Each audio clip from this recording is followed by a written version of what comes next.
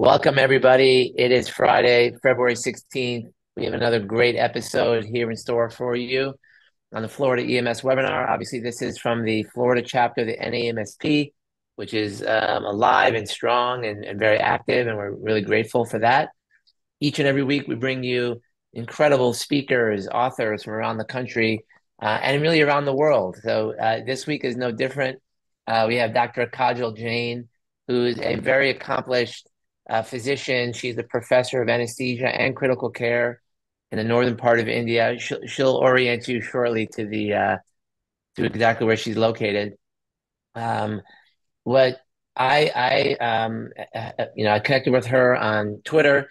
She just released a paper not too long ago on a topic that I love, and I think more people need to hear about. It started with the Scott Weingart and Jeff Jarvis talking about DSI over RSI, and this is another great study that goes along to that topic. So, Dr. Jain, thank you so much for joining us today. Please make any further introduction, and then you can go ahead and share your screen and take it away. Thank you so much. I'm extremely delighted to be with you all today and all the way from India. And if you just let me share my screen, I will briefly show you from where I am. Can I Right. share my screen now? Yeah. Yeah, it's all yours. Yeah. Yeah. Correct. So, as I've been already introduced, I'm Dr. Kajal Jain, and I'm from Postgraduate Institute of Medical Education and Research. And just to show you from where I've come briefly, this is Chandigarh, and it is in the north of India, quite high up. It's a very well planned city, and you can see that. And it's been planned by a French architect, Le Corbusier. And this below figure, it just shows you one park over here, which has been made out of waste materials. And this is a hallmark of Chandigarh. Whenever you visit Chandigarh, this is a must go and see place. This is called Nek Chand's Rock Garden. So, and this is my institute where I work. This is a tertiary care center, and it's a big academic center which caters to the whole of northern India. And this building, which you can see, is exclusive standalone trauma center, which is approximately 200 bedded with 5 theaters and 14 bedded ICU running round the clock. All facilities which cater to level 1 trauma center happen here. So, with this, I would come to our topic of today. And as we all know that endotracheal intubation is a very high risk procedure, which is when performed in emergency situations, critical cares or pre-hospital setting. And it's very much different from the ones which we do in our operating rooms. And we know the reasons why. This has been elegantly studied in this Intube study in JAMA 2021, where they showed many peri-intubation adverse events, out of which to relevance to me was this severe hypoxia, which with an incidence of 9.3%. And this stands to a lot of importance in the setting of trauma patients, where severe hypoxia leads to secondary damage and then adverse outcomes. So, how do we approach these patients who are at risk of hypoxia, hypotension, and cardiac arrest? We all know the approaches are very simple. The traditional one, which we are taught in the operating room, is that you oxygenate the patient and then put a induction agent. Continue with oxygenation when the patient is getting further, induced. Then you go ahead with paralysis and then you intubate. But when we talk about rapid sequence induction, this is mostly done when you want to prevent the aspiration risk. Here you break it down, you like pre-oxygenate the patient, and then you co-administer sedation with paralysis, and then you intubate. We are all aware of it. Just to revise it, I am saying all this again. And when we talk about delayed sequence intubation, this has been particularly useful in those patients who are agitated, they are thrashing around, and they rip off the mask. Basically, you fail to oxygenate them in emergency situation. Then how do you take control of this? So it was opined that if you sedate these patients with a dissociative dose of ketamine, they become calm, and then you can oxygenate them. And if the patient requires tube, you can go ahead with paralysis. And in certain situations, it was also found that there was the patient became better with respiration, and did not require intubation. So those patients were awakened, and the situation was averted. The intubation was averted. So basically, it was thought that this delayed sequence intubation is actually a step ahead. It's a procedural sedation for the procedure of pre-oxygenation by giving a lower dose of ketamine and dissociating the patient from the environment. So this was elegantly studied by Dr. Scott Weingart, which really intrigued me because I read his article, which was published in 2011, in which he talked about pre-oxygenation, reoxygenation, and delayed sequence intubation in emergency department. He basically had this background in mind that the goal of pre-oxygenation is to provide us with a safe buffer time before desaturation during an emergency intubation. However, some patients are unable to achieve adequate saturations by conventional means, and therefore they're at risk of desaturation during apnea and laryngoscopy. So he opined that in such patients, if you administer ketamine in a low dose as a slow IV push, then patient becomes dissociated. Then you can place a non-rebreather mask or NIV, and once the patient has reached a saturation, which is in the safe zone, that is more than 95%, then you can allow them to breathe for another 3 minutes and administer a paralytic agent. Leave the mask in place till paralytic agent has taken its full effect and then intubate. So this was very interesting because this gave a higher first pass success rate without hypoxia. So at the end of it, Dr. Weingart suggested that these techniques like NIV as pre-oxygenation technique or ventilator in emergency as a better bag valve mask device and breaking the sequence of RSI using the concept of delayed sequence intubation may make peri-intubation periods safer. So for this, he did one observational study, which I read long time back, in which he questioned whether DSI is a safe and effective alternative to RSI in patients who cannot be adequately pre-oxygenated. And he, from his reports, which was enrolling 64 patients in a multicentric trial, they found that in altered mental status, if you do dissociation with ketamine, it allows pre-oxygenation with non-rebreather mask and NIPPV.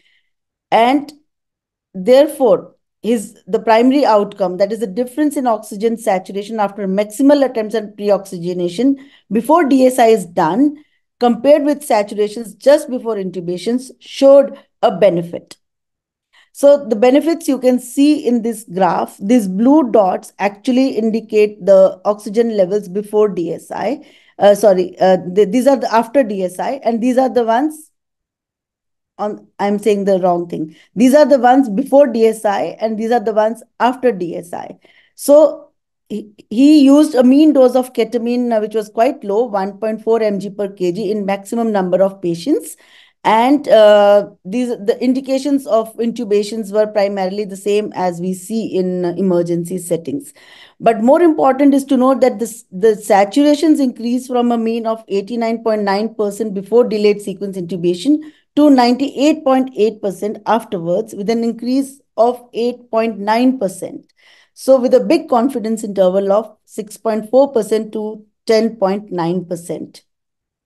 However, the drawbacks of this study were that this was an observational trial, and I felt that in trauma patients with altered mental status and those who are obtunded, the use of NIPPV would not be possible.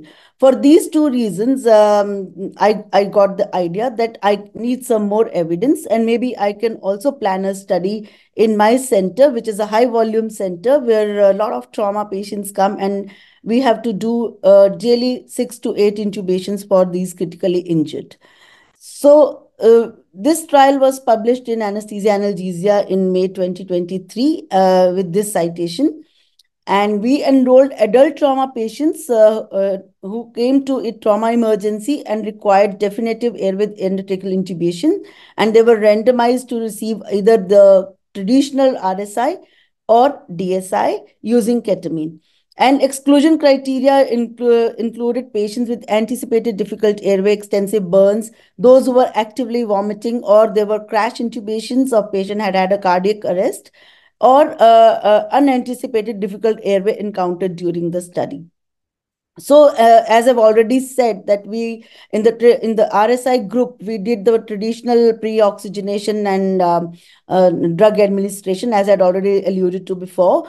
But we used Bain circuit for oxygenation at 10 liters per minute, and we used direct laryngoscopy in both the groups. And confirmation of intubation was done by bilateral chest auscultation or chest rise and missed in the endotracheal tube. We observed heart rate, NIBP saturations at baseline, and then at each minute interval for 3 minutes during pre-oxygenation and 1 minute following intubation.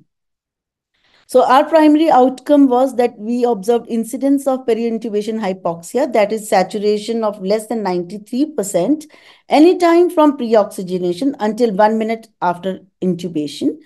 Also, along with this, as secondary outcomes, we observed the Cormack-Lehan grading, first pass success rate at intubation, airway injuries, and use of adjuncts like bougie or oropharyngeal airways.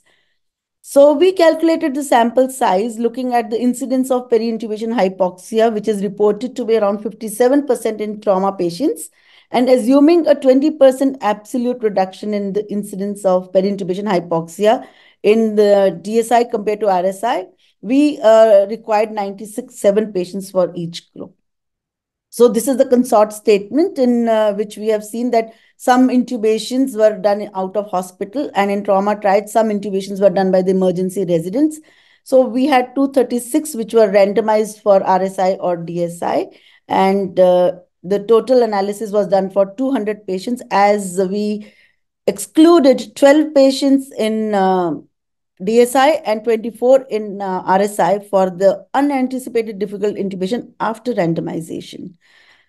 So as the results showed that the baseline saturations were low for both the groups. However, at 1 minute, we saw in DSI group, the saturations were significantly more than RSI group.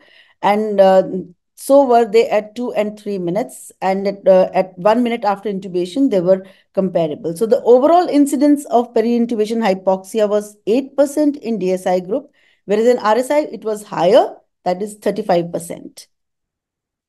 So this is the box and whisker plot showing the same thing, the baseline saturations. The blue one is DSI group, whereas the red one, the orange one is RSI. And you can see how the DSI group is faring well with the oxygen saturation at 1, 2, and 3 minutes, and then 1 minute post-intubation. For the secondary outcomes, we also observed that the first pass success rates were better in DSI group than in RSI group, that is 83 versus 69%, whereas the CL grading and airway injuries and use of airway adjuncts were comparable in both the groups. So, however, this study had certain limitations, like the study was conducted on patients with structurally normal airways. And due to the low resources in my country, we are not able to measure end-tidal oxygen or end-tidal carbon dioxide. We used clinical methods to determine our intubation, to check our intubation in the trachea. And intubating anesthesiologists were in the second year of training, because that is the typical way our hospital goes.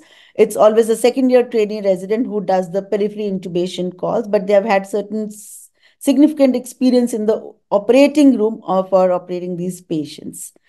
And another thing which we can add is that at that point of time in 2019, in our emergency triage, we did not have the use of video laryngoscope. So all the intubations were done using direct laryngoscope. So at the conclusion, I would say that delayed sequence intubation significantly decreases peri-intubation hypoxia compared to rapid sequence intubation. But whether we will be able to use it in future, it stands the test of time, and some more data maybe. And with this, I will thank my authors. This is the Anjishnujit Bandyopadhyay. This is Dr. Pankaj Kumar, and this is Dr. Anudeep Jafra, Dr. Hanish Thakur, and then myself you are already seeing. So thank you very much. I'm ready for Amazing. questions. Yes, yes. Thank you so much. Amazing presentation. Great timing. I see one of Can your I stop share? co-authors. Yeah, yeah, you can stop the share. Yep. I Yeah, see but I one have of your co-authors is a, there. Oh, go ahead, Paul. You want to make a comment? well, I just want to know what kind of bird that is.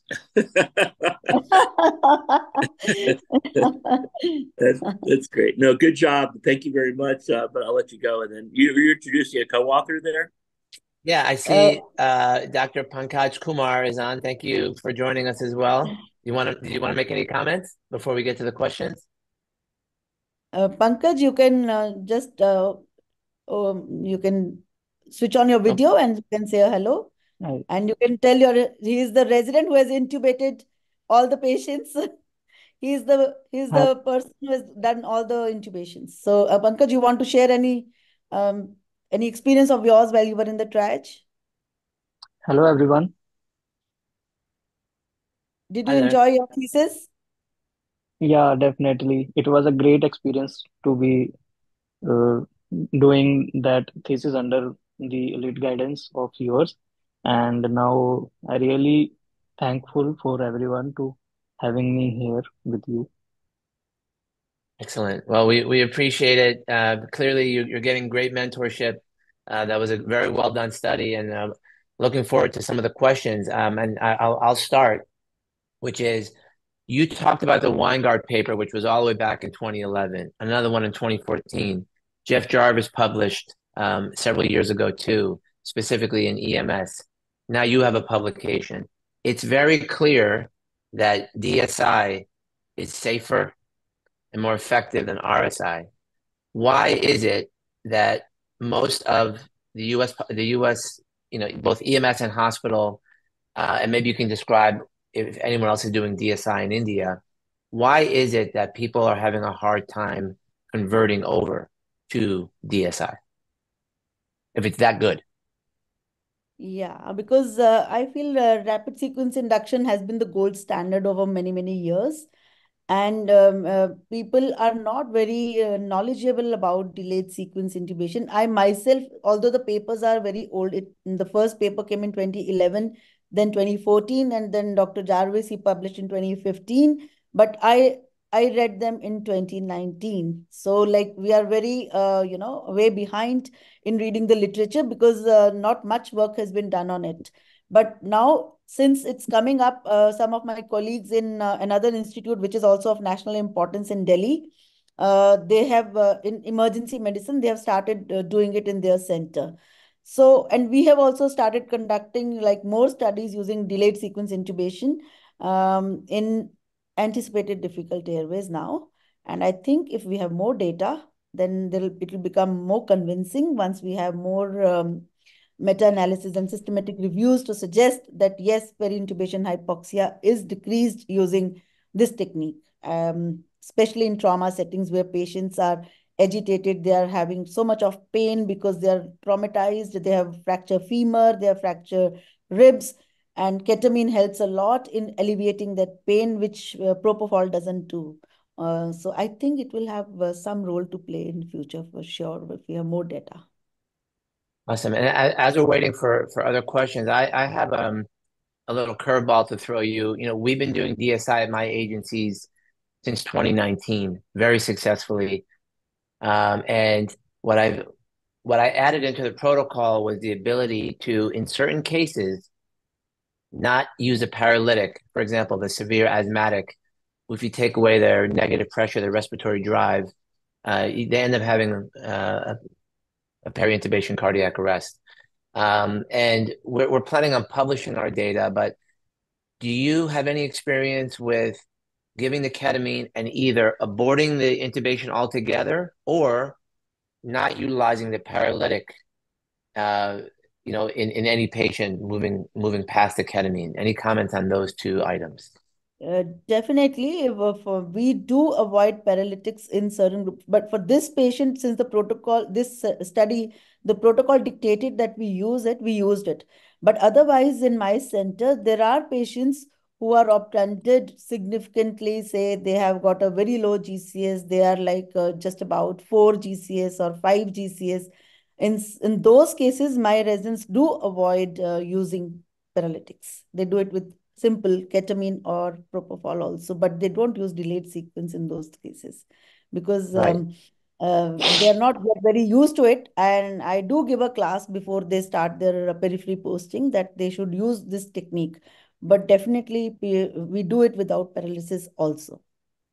And I know, and I'm going to bring in Dr. Lee in a minute. I know that there are people who are against that, just to kind of be very open about that. Dr. Jarvis being one of them, saying that there's more complications as it relates to a ketamine only intubation. So thank you for that. Let me bring in the one and only Dr. Wayne Lee. Wayne, go ahead. Hi, Dr. Jain. Very, very nice study. I appreciate it. I don't think this has much to do with the study, but I was curious. I didn't understand why you weren't able to use end-tidal CO2. In our hospital, the emergency triage has the facility for monitoring only ECG, NIBP, and pulse oximetry. It's not upgraded to use end-tidal carbon dioxide in trauma triage. In our ICUs and operation theaters, we are fully equipped, but somehow in the monitoring is slightly, not up to the mark in triage. Interesting. That's a great question. So even there are the end-tidal CO2s that are portable. You could just put them in line into the ET tube. Even those are not available. Interesting. No, they are available, but there is, we are graduating, if I tell you how raw we were a couple of years back, and I have done another study in 2016 when I found out that most of the intubations were being done using, injudiciously benzodiazepines, some 15, 20, because there were so many airway complications once patients were coming to us in theater or in ICUs. So from there on, I started doing my series of studies, and then I started putting the monitors over there because we are not a very well set, well gelled system of receiving patients in our hospitals. We are still we are working ahead on those lines. Excellent. So maybe in the next purchase grant, we will get those end-tidal carbon dioxide because now I am very strongly going ahead, with the administration that I want those end-tidal carbon dioxide monitors as well. So I'm sure we'll Great. get them. Great. Well, your leadership sounds like it's making a lot of impact. So thank you. Let me bring in Dr. Tom DiBernardo. I'm calling you Dr. Chief Tom DiBernardo. I know that you're working very hard at the state with biospatial. Many of us have seen our data. Would you mind coming on real quick and letting at least the Florida people know what the biospatial FAIR 19 measures, Chief? The lecture was just so on point as we released the state plan measures. Fair Airway Measure 19 all is available to all EMS agencies in Florida that monitors the peri-intubation period for oxygenation, proper oxygenation, so you don't cause the desaturation, pre and post intubation within 5 minutes. I like your graduated scale, so I think our 5 minutes is even more liberal, but I'm okay with that now that I saw your data there. I felt pretty good about that. But I just want the folks to know to study the peri-intubation period in Florida, making sure that you prepare the patient before your intubation so you don't crash them, is Fair Airway 19. And that we need to do a lot of work on that measure in some areas. So it's a good measure to use, and feel free to call me and I'll help you craft it on your screen. I can't wait to log on to Biospatial to see our data. We put a lot of work into it, Tom, and I appreciate the fact that you've given us these dashboards. So thank you for that. And if anyone in Florida wants to know how to get onto Biospatial, we've done a few tutorials, but either hit me up or hit Tom up. For a password, you need to hit Tom up. Let's bring in Dr. Marv Wayne. Dr. Wayne, you want to make your comment? Well, I tried to make it in the chat, but a couple of important points here. Number one, the process of intubating an asthmatic should be taught as a last resort, not a first resort. It's the fastest way to kill an asthmatic or somebody with profound lung disease, COPD. They get the tube and they often go down the tube. So we use a progression of care for our sick asthmatics, of which the third or fourth step, however you wish to look at it, is ketamine. The ketamine, in most cases, allows us to then adequately ventilate and oxygenate. Remember, we had a two-stage process here, especially with the asthmatics. We get air in very easily. It's getting it out. That's the problem. And we don't have to go on to the process of putting plastic in the airway. And I think if you take that approach and you get to that point of disaster, as I call it, where you really think you must put the tube in, you've at least done an excellent job of delayed sequence and maximizing the oxygenation. Because the minute you stop and give the paralytic that little bit of oxygenation you've got is going to disappear.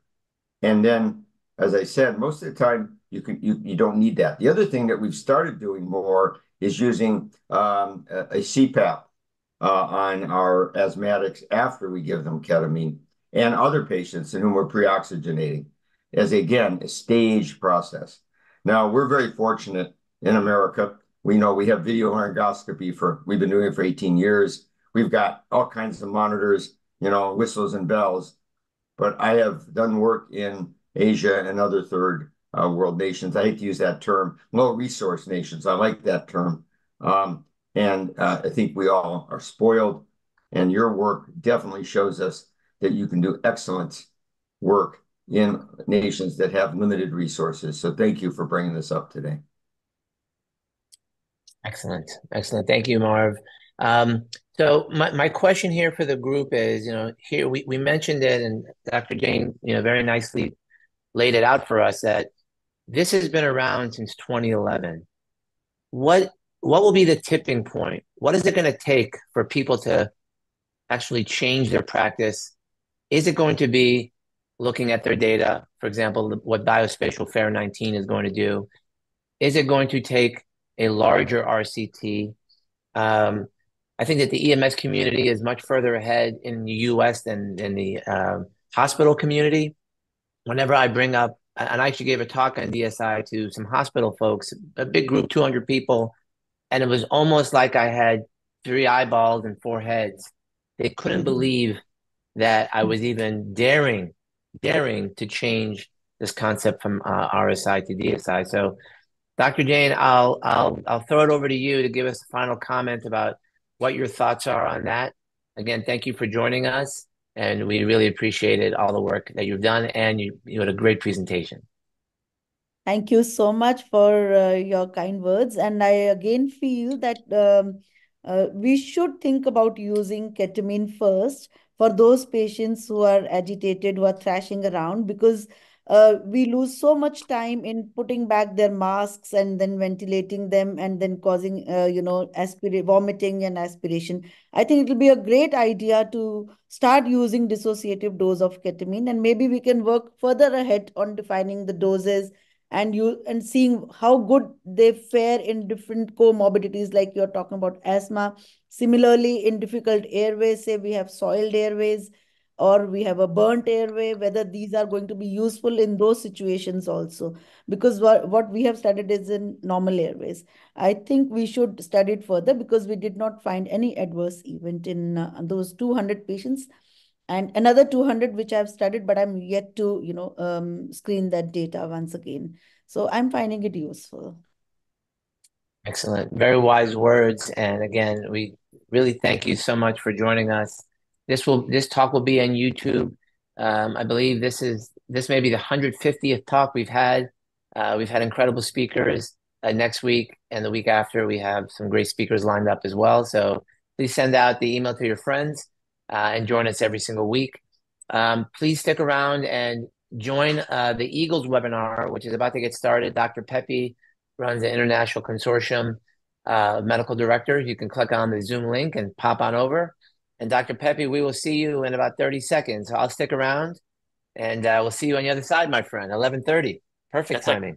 That's like a half a minute. So, okay. There. Bye-bye.